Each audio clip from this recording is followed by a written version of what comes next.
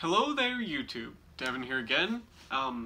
Today we're gonna have a video based on something that you've all seen on the channel before, actually. That's on helmets, and this is gonna kind of be a continuation of that video that I did called World War I rifles, why they are the way they are, and this is going to be on helmets. And this video is going to be posed because you know who you are in the comments here. But I've been having commenting with this guy who left a comment on my videos about why we're modern combat helmets. What defines a modern combat helmet basically is what it came down to. And I had to have a kind of a long hard think about that and think about the simplest way to go, because I was talking about the helmet that came before the Stahl helm. I did a video on it. I don't remember what it's called, but it's basically a huge brow plate and has a little nose guard that comes out. It's real thick steel. And I was like, this is Germany's, technically by modern definition, first combat helmet. I didn't dig that out. I should have, unfortunately. Didn't dig that out, but I got some right over here to show you. And he was like, well, wasn't Germany's first helmet the Pickelhaube? And I was like, well, if we're looking at linear time, and if a helmet's a helmet's a helmet, you know, for military use, it goes all the way back to Roman times. Roman, you know, where there was German tribesmen who joined the Roman legions. Technically, their first mass-issued helmet would have been the Roman-type helmet that was used of that era, that they joined the military. And that would have been their first helmet, if we're going by that definition. But the first modern combat helmets kind of appeared in World War I. And what makes those helmets different from all other kinds of helmets, like what makes the Stahlhelm different from the Pickelhaube, is what it was designed to do.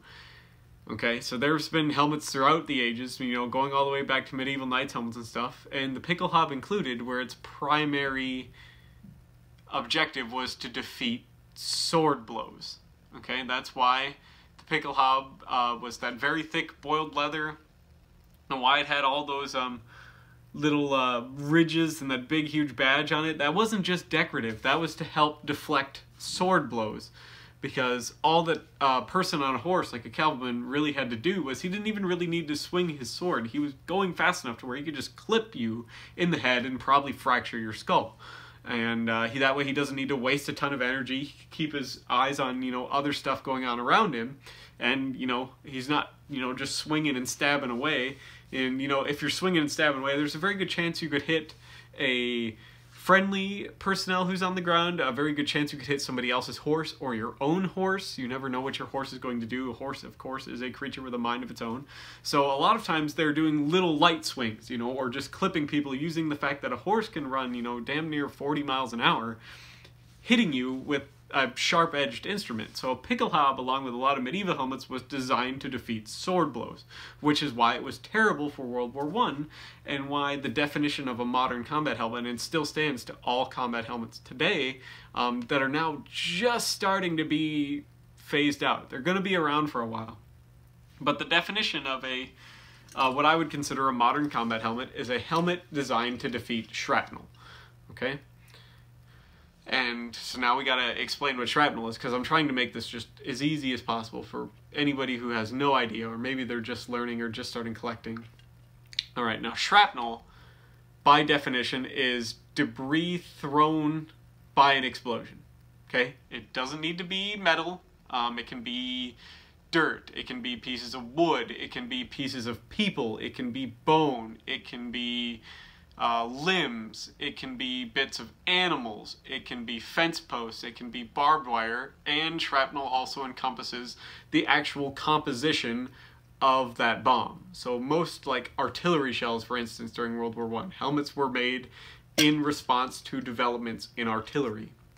They would take artillery shells and fill them with all sorts of, you know, nasty objects, hunks of metal, darts, metal balls, all right, in the explosive itself. And then the outside of the artillery shell is also metal, which turns into all these little tiny fragments moving faster than the speed of sound when it explodes. And they throw out this huge shower of metal, this huge storm of steel, and that was killing people.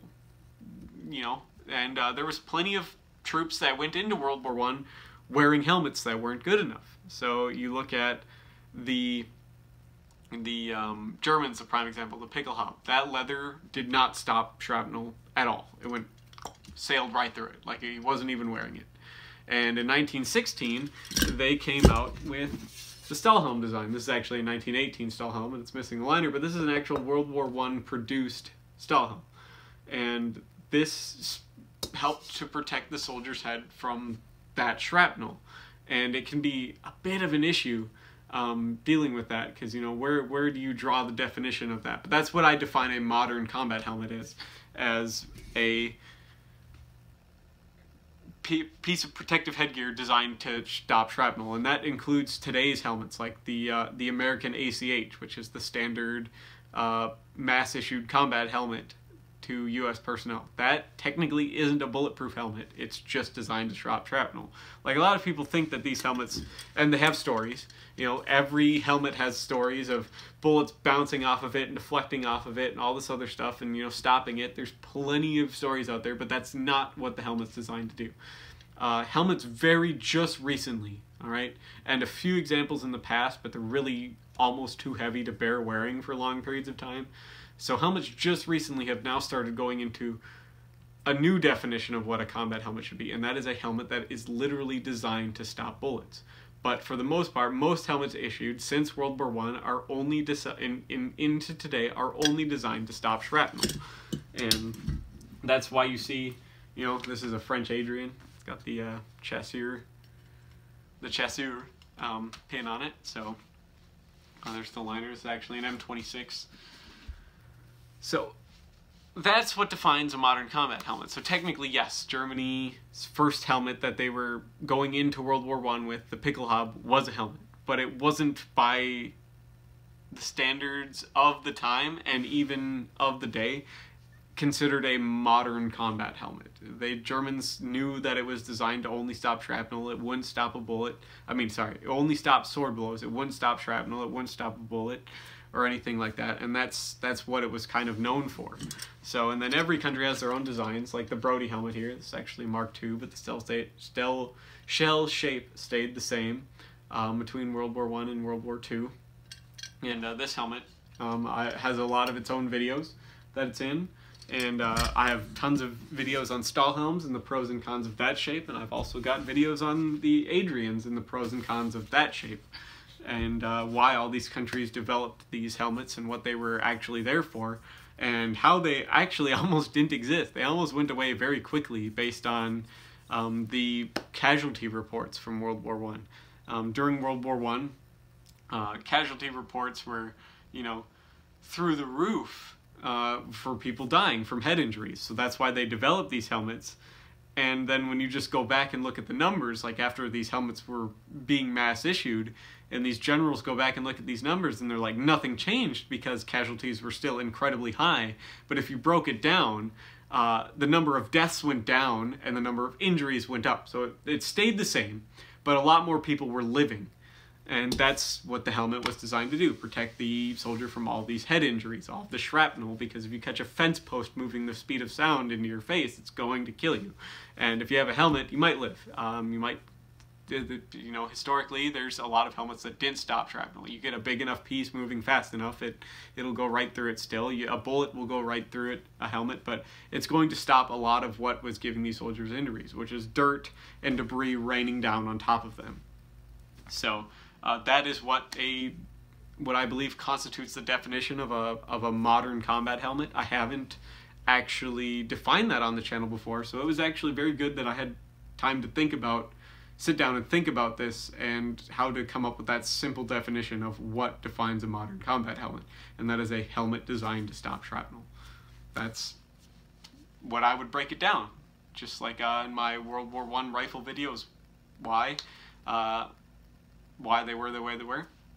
Because soldiers were expecting World War I to be like the Franco-Prussian War and like the American Civil War.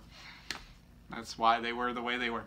So thank you so much for watching, you guys. Hopefully I'll see you all in the next video, and hopefully this is maybe answers a question you weren't so sure about, or maybe you weren't 100% sure about, or maybe you have a slightly different definition. I'd love to hear what your definition of what a modern combat helmet would be, because I think this is a very simple definition of what a modern combat helmet should be that encompasses pretty much everything since World War I. So thank you all for stopping by. I hope you all have a wonderful, wonderful New Year. I'm gonna go hopefully party it up tonight, and I'll see you all next year. Thank you all so much for the support you've given me too. It means a lot.